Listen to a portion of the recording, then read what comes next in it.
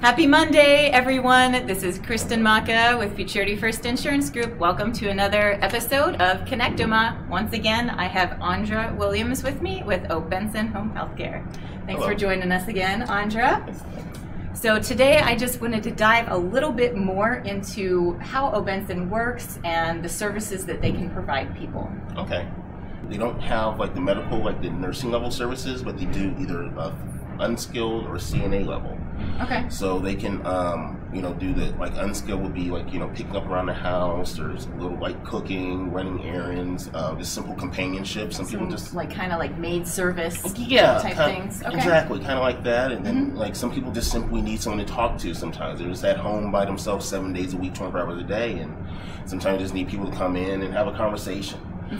Things. Other people need a bit more expansive care, and so they'll have people, there 6-8 hours a day, or sometimes if it's a little more dire, they can have people 24 hours, and they'll just rotate people, for those 24 hours a day, and have full service. So it really ranges based upon the need.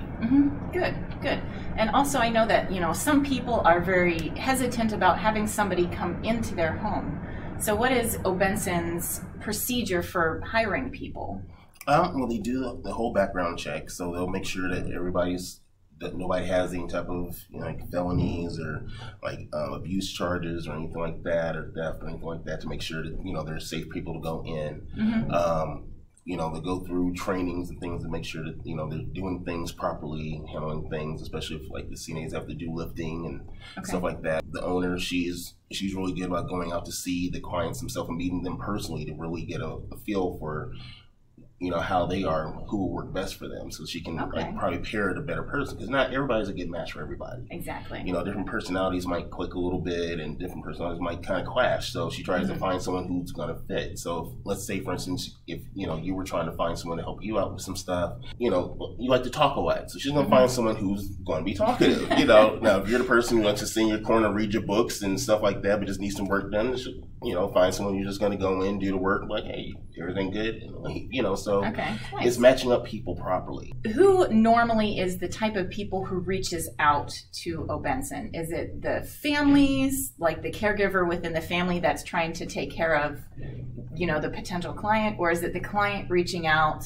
the person who's saying, hey, I'm starting to not, be able to do things around the house a little bit more? Who's normally the one that's reaching out? Most of the time, it's the family reaching out. Okay. Some people are kind of, ashamed of the fact that they need help, or, you'll ask them like, 10 questions, kind of try to gauge the severity of the help that they need, and they'll, try to kind of sugarcoat it a little bit, like, oh, I can do this, or, I can still do this, but they can only do it to a degree, but they're just not going to, they're going to say I can still do it. It's like, can you really do it all? And so that's another thing, really being able to talk to the people, and that's another thing the owner's really good at. You just simply ask someone, can you still pick things up? Yeah, I'm fine. Can you still get things? Can you still reach things? Yeah, I can still reach things. And then you get into the house, exactly. And, they can pick something up that's maybe a pound, but not, to be able to move anything around the house legitimately. Exactly. It's another thing too, because a lot of times to qualify for getting help through some of the services that are in the area, you have to go through questionnaires, and then they answer the questions with that, kind of sugarcoat. Yeah. And they don't qualify for the help that they need because they sugarcoat it. And so it's really kind of, getting that extra bit of help, getting that extra bit of understanding of how the system really works that the owner Pauline gives, and that's what to me makes her services very specific and very special compared to a lot of other companies. Okay, so that's what makes her more unique. Yeah. There's a little bit more of hands-on touch, making sure that the client's gonna be able to get the care and may be able to get the care taken care of under the insurance rather than private pay. Perfect. About the insurances, about the different types of insurance that Obensen does accept and work with. A lot of the people use, it can either be self-pay, like private pay for some people. Other people use their insurance to pay for it.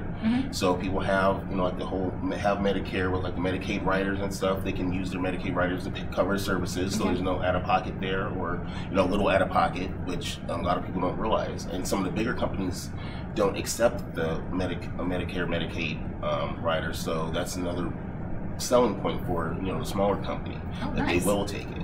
Like, does like a long-term care insurance policy pay for stuff like this? I would think so, but once again, that's probably a question for her. Okay. More specifically, because she knows the ins and outs. She's done all the study and the research of what she accepts and what she doesn't. Okay, perfect.